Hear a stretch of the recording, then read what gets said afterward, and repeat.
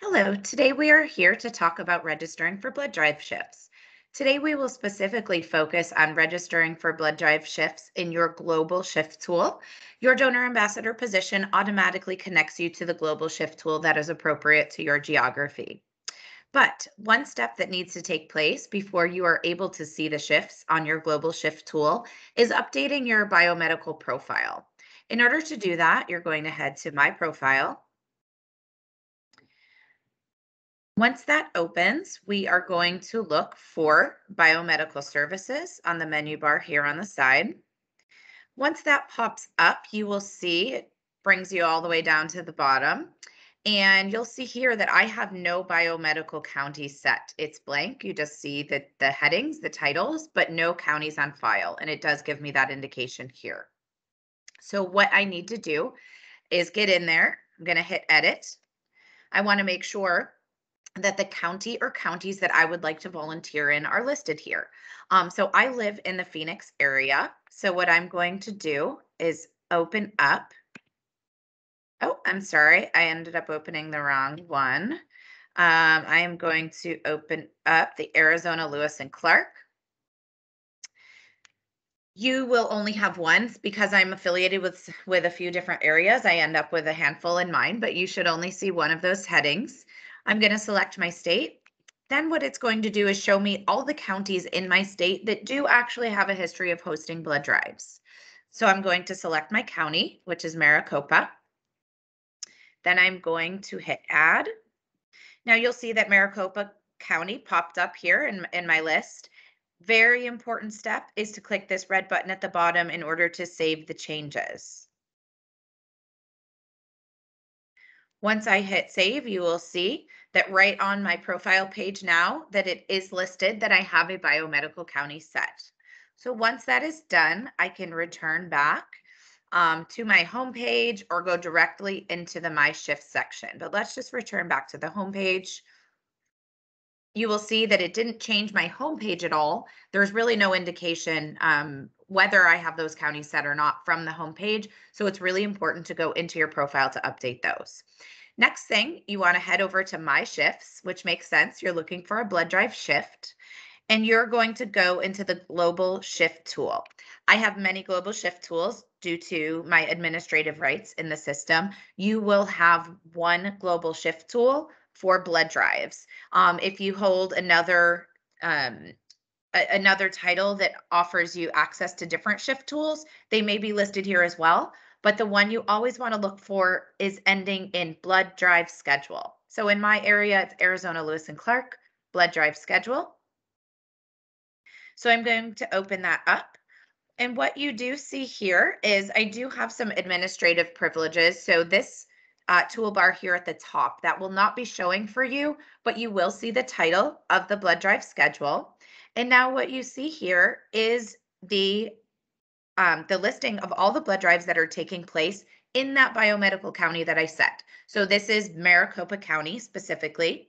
If I had not set that biomedical county in my profile, this calendar would show up completely empty. It would look as if there were no blood drives. And there are blood drives, there are plenty of them as you see here, but really what we were seeing is there were none, that there wouldn't be any because I hadn't set my biomed profile. So from here, we were able to use some filters to select some shifts. So let's say, I know that I want to stay close to home, even though I've set that county designation as Maricopa County. It's a pretty large county, and I don't necessarily want to go all the way to the other end of the town. So what I might do is type in a town that I want to stick to and hit apply filter. And what I'll see is in the month of September, there are a handful of blood drives that took place in my town, Scottsdale, Arizona. Because now it is the 30th of September that I am making this video, a lot of these dates have already passed. So that shows that the drive is closed now because it has been in the past. So let's just toggle over to October for learning purposes. And what you'll see here is there are also a handful of blood drives taking place in my town that I set as that filter in the month of October. What you see is even though these drives are in the future, many of them are grayed out already. That means that they are full. that no help is needed there any longer. What you really want to look for as a volunteer looking for a shift is the drives in blue. So I see here that there is a drive at the City of Scottsdale on the 19th. That is a time I have some availability. So what I'm going to do is just open that drive up. So click right on that calendar tile, and it will bring up more information about the blood drive. You'll see exactly the location of the drive. You can even click on View Map and it will pull up a Google map so you can see specifically where that drive is. Tells you the type of drive. So it is a blood drive, not a high school drive. This may also say like Red Cross facility, like a Red Cross center, or it could say that it is a bus drive, a mobile operation on one of our mobile units. Does tell you the type of shift that is needed, as well as the goal of the blood drive, the hours of the blood drive. If this one looks good to me, which it does, I'm going to register myself there. So all I need to do is click this red register button. I do have many positions, so I just need to make sure I pick one of my positions. If you have numerous positions, it will ask you to do the same thing. If not, you'll just be able to register quickly. So I'll hit register. What we'll see here is a new pop-up confirming that I am registered for this drive, and also a confirmation that I will receive an email confirming the blood drive information as well. So that's a really great feature. It always will pop into your email address on file. So now I want to return back to the calendar. I want to select another drive, either for October or maybe November. But what I did want to point out here is what you see now is that drive I just registered myself for is showing up in green.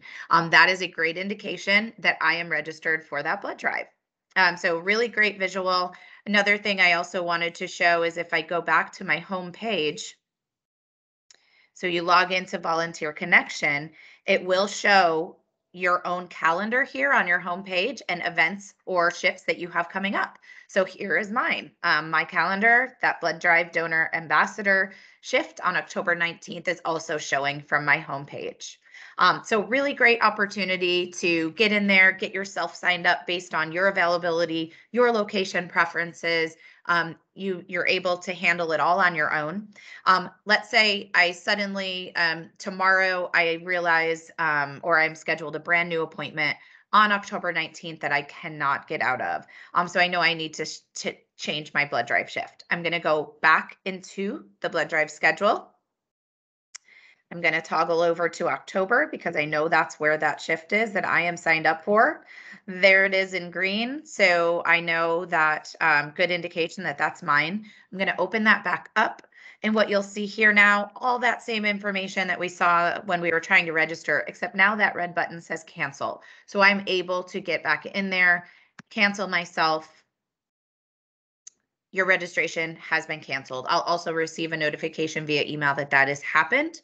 Really great best practice is when you need to cancel something that you've been scheduled for, please reach out to your local volunteer rep or your local scheduler to make sure that they're aware. It doesn't automatically notify them that you have canceled, especially if it's in a very close window. You want to make sure you let them know you've canceled so they can really work to try and find someone else to fill in for you. And that is how you register for a blood drive using the My Shift section of Volunteer Connection and the Global Shift tool.